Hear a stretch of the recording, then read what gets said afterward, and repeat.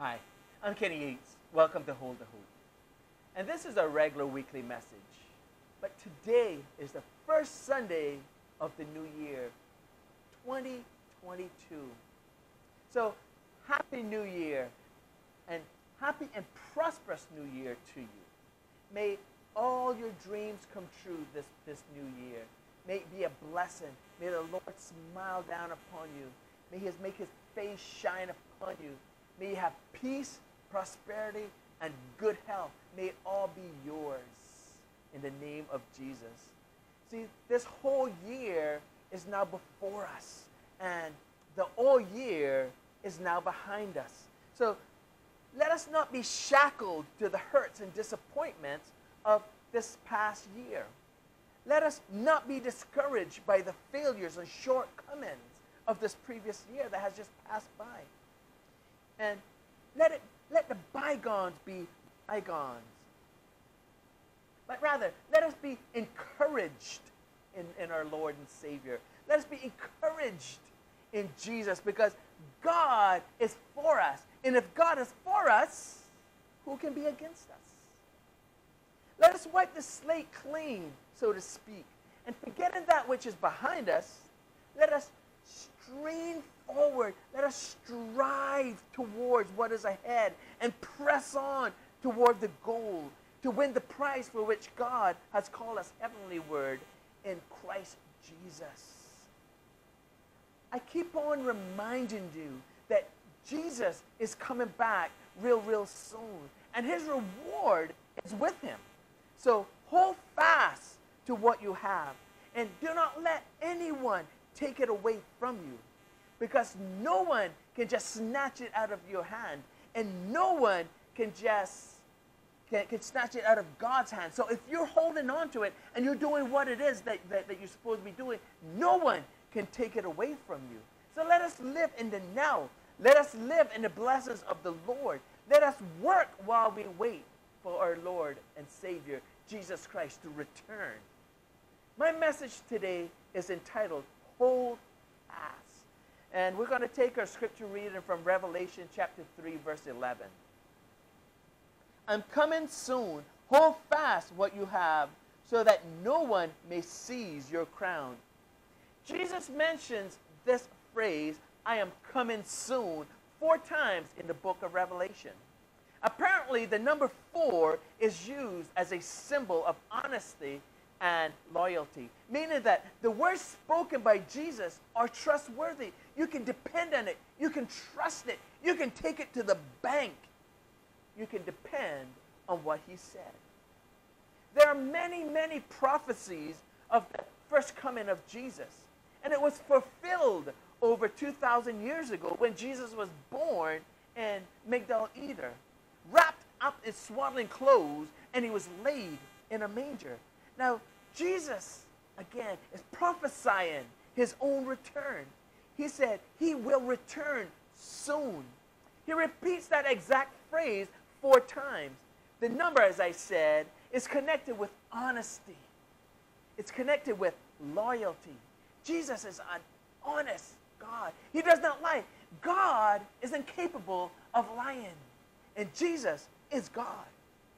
This can only mean one thing. We had better mark His words. We had better prepare for His second coming, because He said that He was coming the first time, and He did. He came to die. So how much more will He come back the second time to live?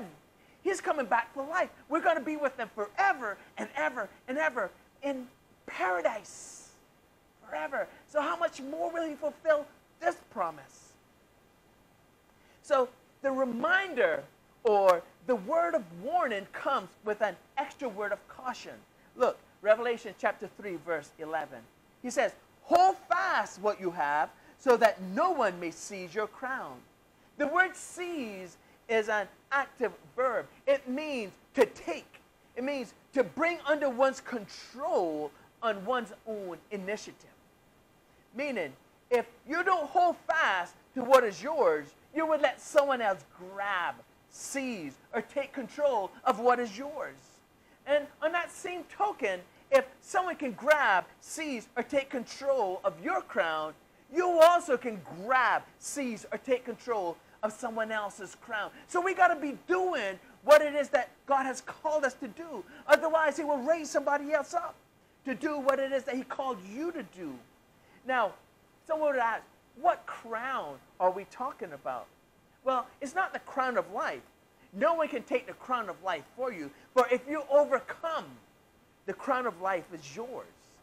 I believe that the crown spoken of here can be one thing, only one thing.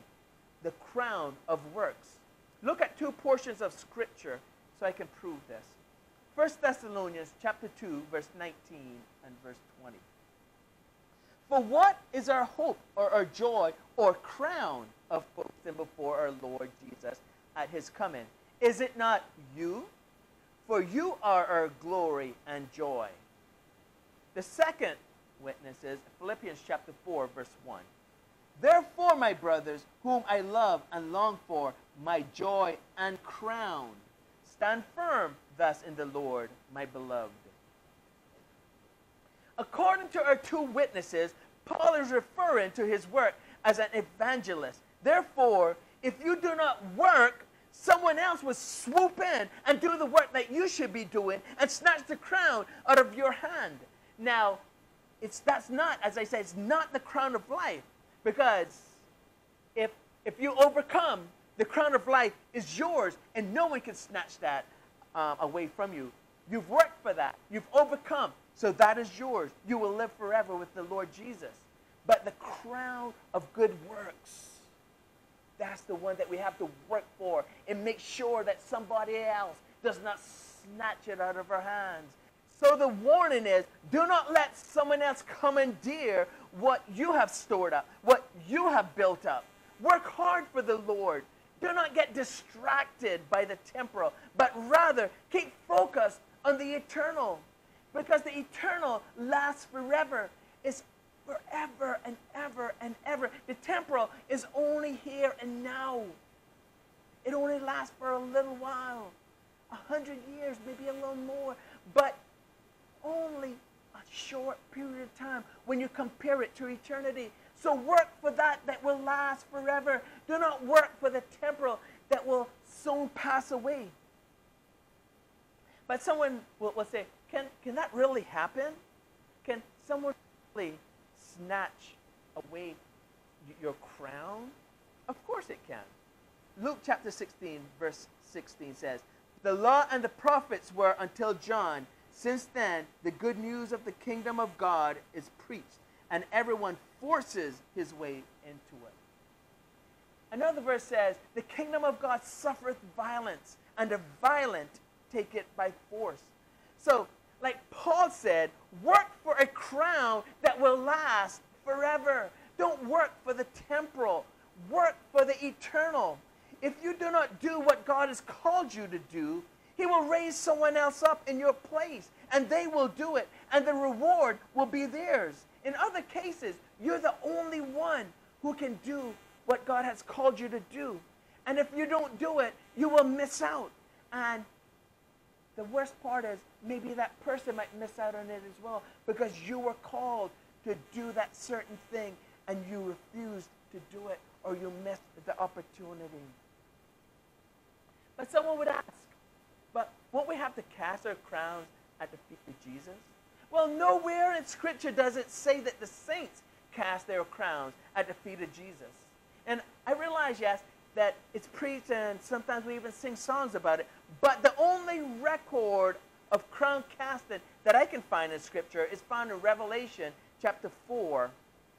And we're going to read 3 verses out of chapter 4. We're going to read verse 4, then we're going to skip down to 9 and 10. So starting at verse 4, around the throne were 24 thrones, and seated on the thrones were 24 elders, clothed in white garments with golden crowns on their heads. Verse 9.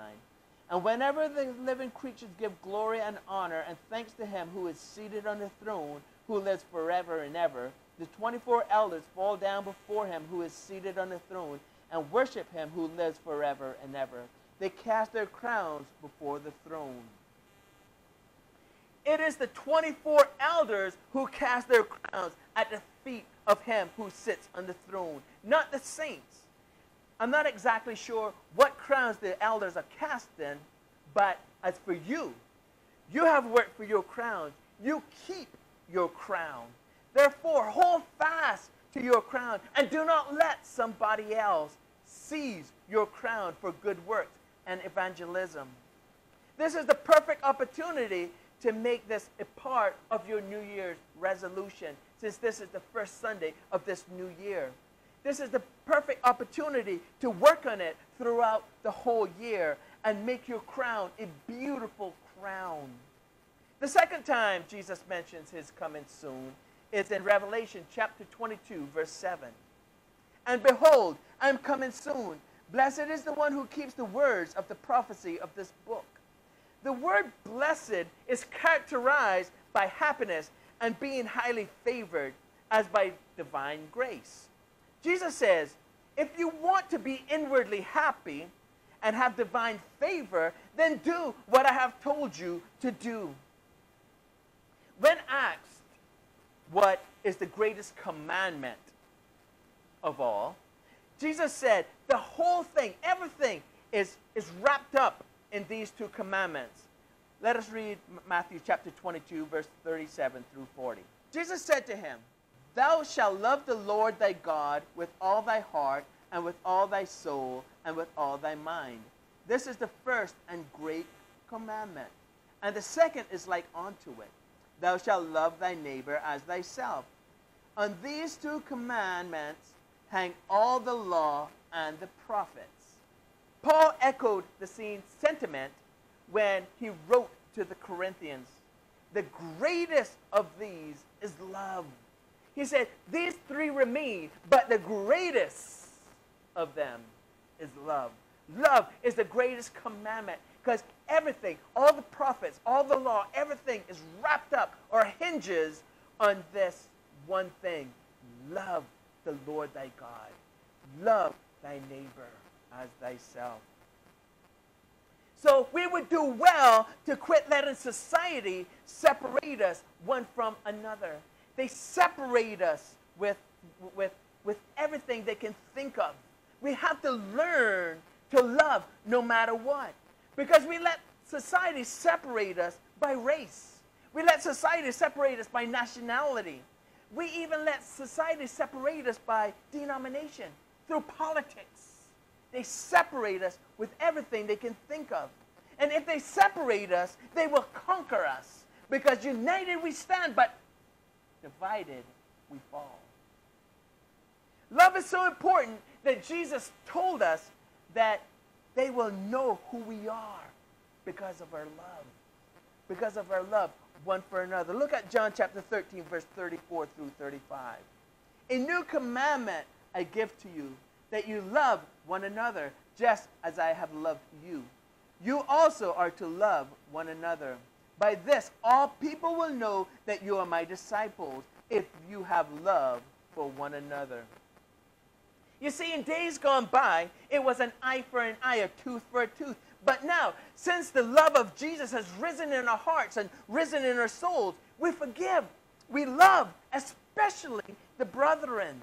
Love is the glue that holds us together. So the third mention of his coming soon is found a few verses down. Revelation chapter 22, verse 12.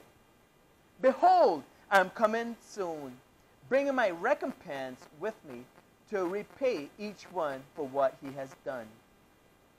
Now, Jesus explains in this third mention of his coming soon, the reason to hold fast is because he is bringing his recompense with him, meaning he will repay each and every one of us for what we have done, good or bad. Jesus is going to repay us for the works that we have done on this earth.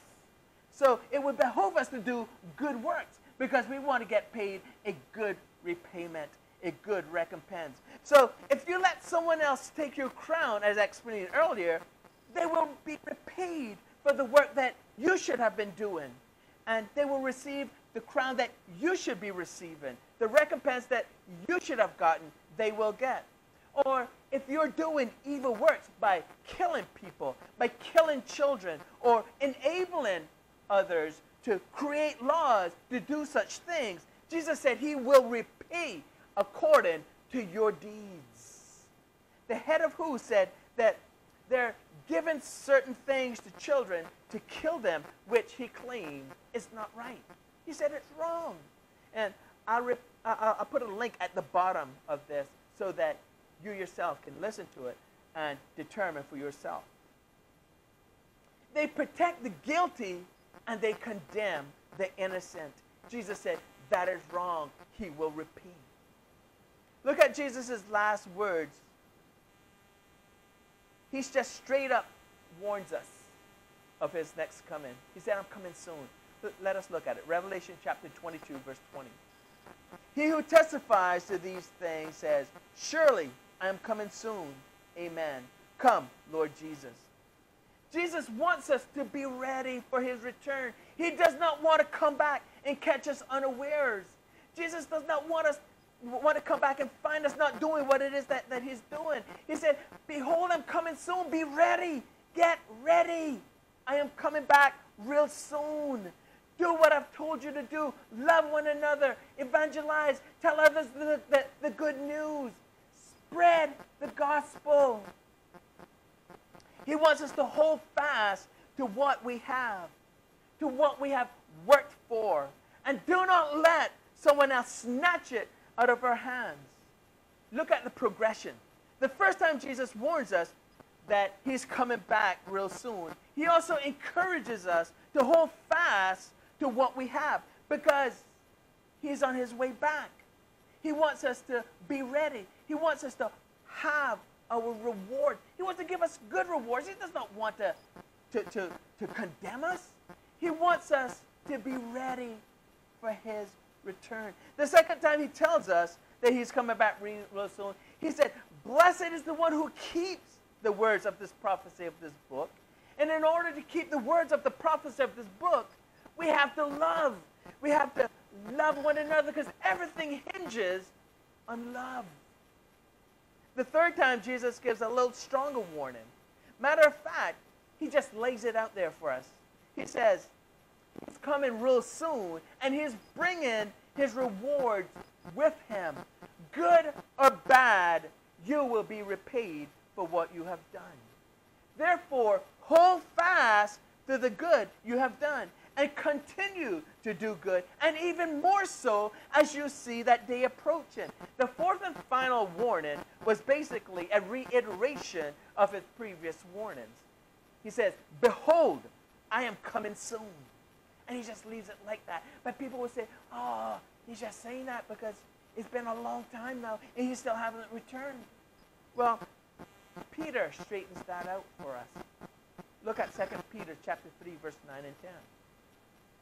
It says, the Lord is not slow to fulfill his promises, some count slowness, but is patient towards you, not wishing that any should perish, but that all should reach repentance. But the day of the Lord will come like a thief, and then the heavens will pass away with a roar, and the heavenly bodies will be burnt up and dissolved, and the earth and the works that are done in it will be exposed.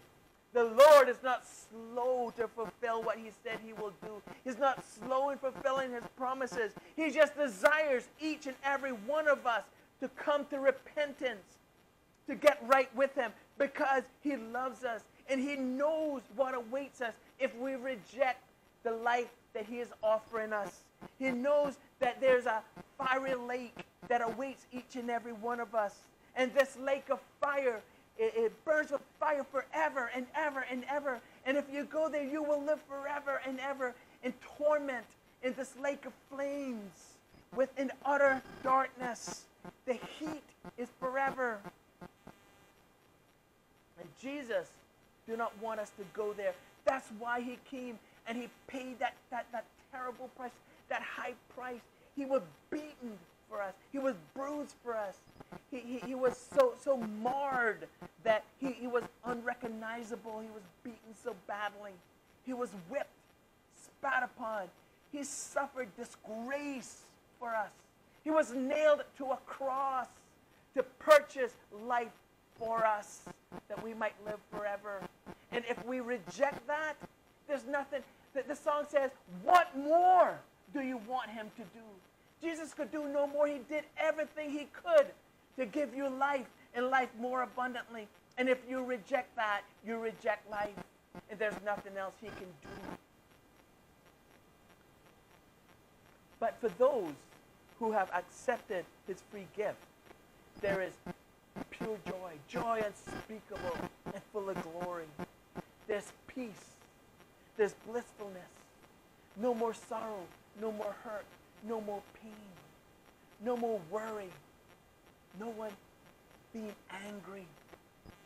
Everything will be blissfulness forever and ever and ever. Wouldn't you like to live in a place like that? I surely would.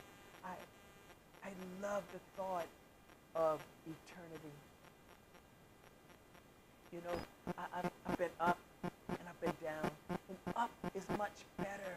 And that's what eternity is, even more. So I have not seen, ear have not heard, neither has it entered into the hearts of those what God has stored up or has planned for us in eternity. We can't even begin to imagine how beautiful it will be, how peaceful it will be, how much joy there will be. Our loved ones who have died in the Lord will be there, will be united with them. Friends who have died in the Lord will be there, will be united with our loved ones again. My friends, Jesus is on his way back. His rewards, good or bad, will be with him. For those who hate him, they despise his coming. But for those who love him and who are waiting, we wait patiently for his return because we love his appearance. We love him because he first loved us. Look at Revelation chapter 22, verse 17. It says, the Spirit and the bride say, come. Let the one who hears say, come.